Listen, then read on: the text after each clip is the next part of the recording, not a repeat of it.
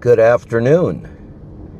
As I said in a comment on the Constrictor hockey handle part 3, I'm not going to be tying many more of these hockey handles. They are so tight, they're undescribable. My arms and my wrists are sore. There's been a lot of trial and error in making these handles.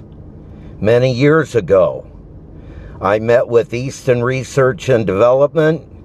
I did bat handles for the Dodgers, and I did a hockey handle for Wayne Gretzky, where I gave it to his agent to forward to him.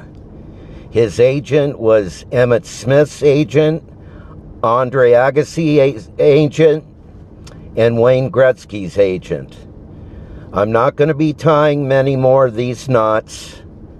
My arms are sore, my wrists are sore, but I'm going to do a number 4 and 5 video and show the St. Louis Blue colors handle finished.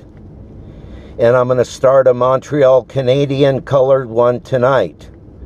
For me to work for one team or teach the training staff, I don't expect to make the kind of money that a hockey player makes. But there's been a lot of trial and error and a lot of pains to come up with this final product. So I hope to get paid pretty good.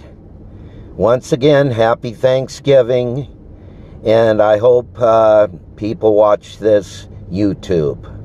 Thank you.